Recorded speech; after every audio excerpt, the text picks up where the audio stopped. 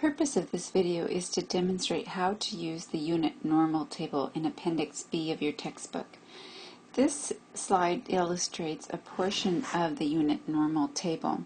Here we see at the top the different columns A, B, C, and D. A is the z-score, and when you are trying to find the proportions or probabilities specific for a particular z-score, you would transform the score into a z-score and enter the table using the z-column. For instance, again, based on what we learned in the last chapter, to transform an x value into z-score, we would use the equation z is equal to x minus mu divided by standard deviation, or for example, z is equal to x minus m. Let's draw that a little bit nicer. X minus m divided by s. So once you transform a score into a z-score, you enter the table using column A and you locate your z-score. Please note that all z-scores are reported 2 digits right of the decimal, so when you are computing a z-score, make sure you adhere to standard rounding rules. Then the next column here, B, represents proportion in the body, and over here we have an illustration of what that would look like. So if we were interested in the area or probability or proportion of a distribution below a positive z-score, again this would be positive because it's above the mean, we would sketch our distribution like this and transform the x value into a z-score and then report the area in column B, which represents the proportion in the body, the larger area, which will always be greater than a proportion of 0.5 or 50%. Now let's remember that a normal distribution is symmetrical. So it's a mirrored image on one side as the other. So if we were to consider the opposite, so we could consider the body or the proportion or area above a negative z-score. So again, all of this would be shaded and it would be greater than 0.5 or 50%. But again, this is pertaining to the area above a negative z-score or an x value below the mean. The next column, column C, is referred to as the proportion in the tail. So here we would be interested in the area above a positive z-score. So a value above a positive z-score, which we tend to see as the smaller area or the smallest area of the distribution. Again, because the distribution is symmetrical, we would see the same on the left side. So area in the tail, area below a negative z-score. Again, the proportion or probability of a score that's less than the mean. And then finally we have the last column, column D, which is referred to as proportion between the mean and the z. So we may be interested in the proportion or probability of scores between the mean and a z-score. Here it pertains to a positive z-score, and we could consider the same, the area between the mean and the z, a negative z-score.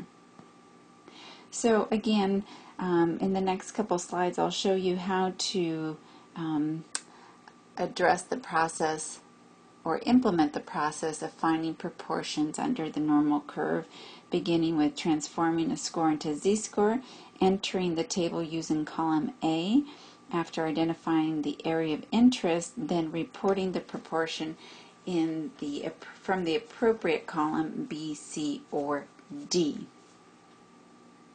Okay, so here's an example of how you would find the proportions or probabilities for specific z-score values. So again, as I stated before, step 1, we're going to sketch our distribution and shade the area of interest.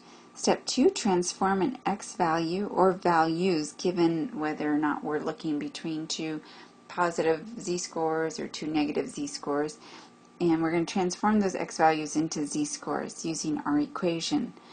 Step 3, enter the unit normal table using column A and reference the appropriate proportion, body, tail, or area between the mean and the z, according to the sketch drawn in step 1. I can't stress enough how important it is to actually sketch your distribution. History shows that students that neglect that step tend to make very careless mistakes. So let's consider this example. A population is normally distributed with the mean of 45 and a standard deviation of 4. What is the probability of randomly selecting a score that is greater than 43? So first let's just identify the probability statement of interest. So what is the probability of randomly selecting an x value that's greater than a score of 43? Okay, let's take a look at what this looks like visually. So we have our normal distribution. We have the mean in the center of our distribution, which is been identified as 45.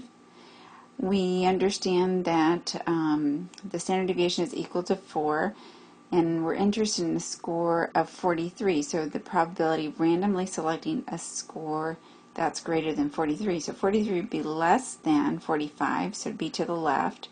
We're going to partition that area off, and given, again, our probability statement over here, greater than, we understand that to be interpreted visually as what is the probability selecting a score greater than 43. So that pertains to this whole area of the normal distribution.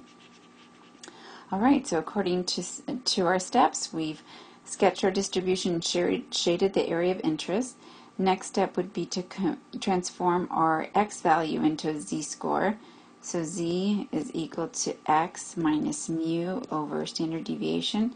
Z is equal to our score of interest, 43 minus 45, divided by our standard deviation equal to 4. So we get 43 minus 45, that's negative 2. And divide by 4, we get a z-score equal to negative 0.5. So again, as we've learned, we're just relabeling our x values and expressing them as standard deviation units, z-scores. So a score of 43 is half a standard deviation unit below the mean. The mean becomes 0. Okay, so we can also rewrite our probability statement now that we know our z-score. So we could transform this into the statement, what is the probability of randomly selecting a z-score greater than negative 0.50? And again, our sketch here illustrates that it's the body that we're interested in, the body. Okay, so I'm going to flip a couple pages and bring us to the unit normal table so that we can identify the proportion or probability that is illustrated in this shaded area.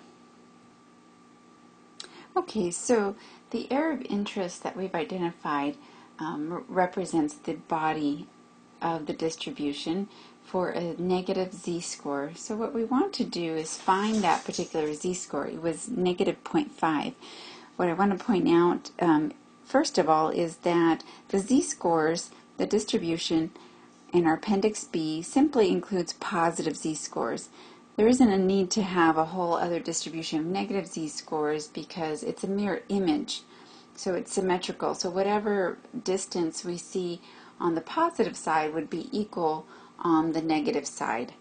So again, we're not going to find negative 0.5, we're going to look for 0.5. And so here, again, I'm entering the table using my z-score in column A. And I look down this row and I don't see 0.5. I continue over here to this column A, which is a continuation, and move my way down. And it ends at 0.49, so I'm going to go to the next page. And here at the very top, I see that the z-score of 0.5, z equal to 0.5, is represented there at the top of the page. And again, based on my sketch, I'll draw out again here. the sketch look like this, where we had our mean and our score, so a mean of 45 and our score of 43. Again, recognizing that that's the body of the distribution. That tells me that the column I'm interested in, or the proportion displayed in column B, is where I'd find my answer. So here, if you can see that, again, the body is represented by proportion 0.6915. Okay, so let's go back to our problem. So back to our probability statement. Originally it said, what is the probability of randomly selecting an x value that's greater than 43? We converted that into a probability statement relating to the z-score. So what is the probability of randomly selecting a z-score above negative 0.5? And we just found from our z distribution, our unit normal table, that that proportion is equal to 0.6915. And again, another way to understand that is that we could think of it as there is a 69.15% chance, 69.15% chance that we would randomly select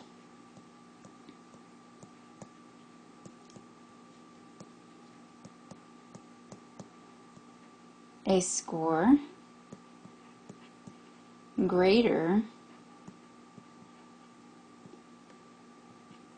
than 43 in this distribution. So again, we're asked to find the proportion, but again, we can interpret that as a probability and express it as a percent. So 69.15% chance that we would randomly select a score greater than 43 given the parameters of a mean of 45 and a standard deviation equal to 4.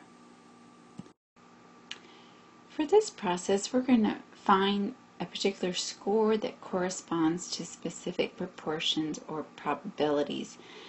So our first step is to identify the percent of interest and convert it into a proportion. So we may be asked to find the score that represents the top 15% of the distribution, or we may be asked to find the score that represents the lowest 25% of the distribution.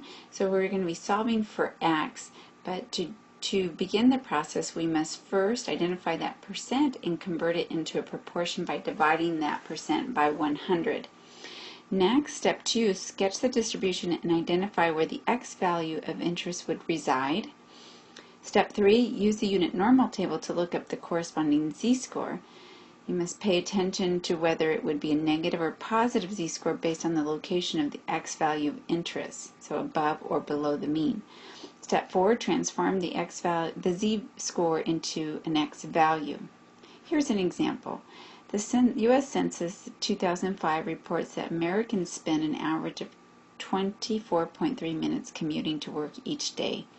Assuming that the distribution of commuting times is normal with a standard deviation of 10 minutes, how much time do you have to spend commuting each day to be in the highest 10% nationwide? So again, step 1 says identify the percent of interest. That would be 10%, and we need to convert that 10% into a proportion. So we divide that by 100 and we get 0.10.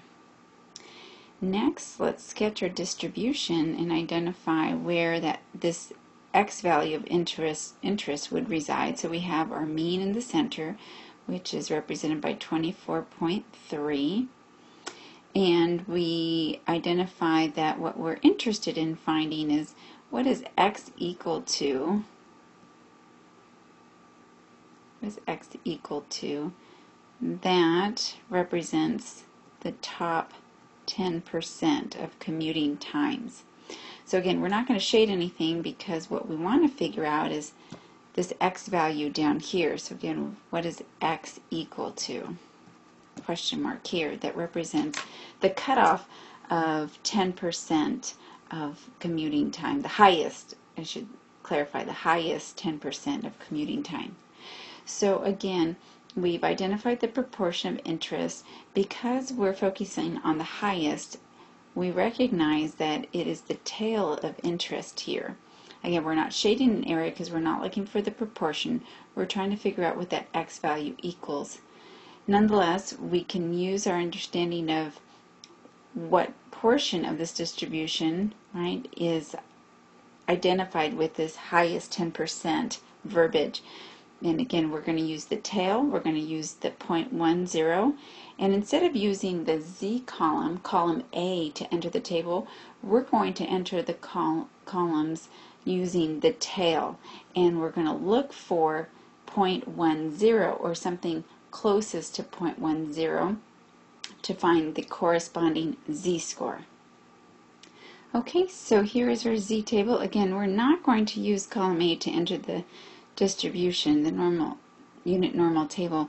Instead, we're going to focus on column C, and what we're looking for, again, it was the top, the highest 10%. We converted that to a proportion of 0.10. So we're going to look for the proportion of 0.10 or 0.100 to find the corresponding Z-score. Again, our purpose right now is to find what Z is equal to. And we're just going to make our way down this column. We don't see 0.10. Use column C over here, the continuation. We don't see it here. I'm going to go to the next page. Again, column C, we're looking for 0.10. Again, we're getting close. We're looking for the closest thing to 0.10. So we're going to come down here. We're getting closer, very close, and it looks like the closest value we come to is 0.1003. And again, our objective was to find the corresponding Z-score. So the Z-score that corresponds to that proportion, Z equal to 1.28. 1.28. And that's the value we're going to need to use our equation to transform this Z-score into an X value. So again, our unit normal table identified that the Z value was equal to 1.28.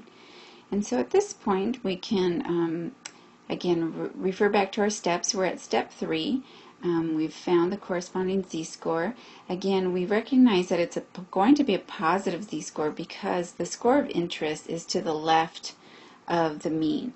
Please make sure that you recognize that had we been looking for the lowest 10%, for instance, the X value over here,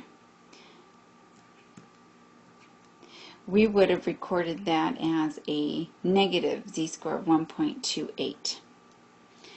Alright, so at this point we move on to step 4, which says that now we can convert that X value into, that Z-score into an X value.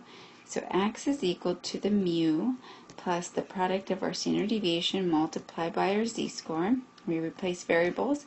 X is equal to 24.3 plus the product of our standard deviation, which was equal to 10, times 1.28. X is equal to 24.3 plus 12.8, and we get X is equal to 37.1 minutes. Okay, so again, we can come over here and now identify that given what we've just calculated, someone who commutes on average 37.1 minutes to work each day represents the highest 10% of commuting times.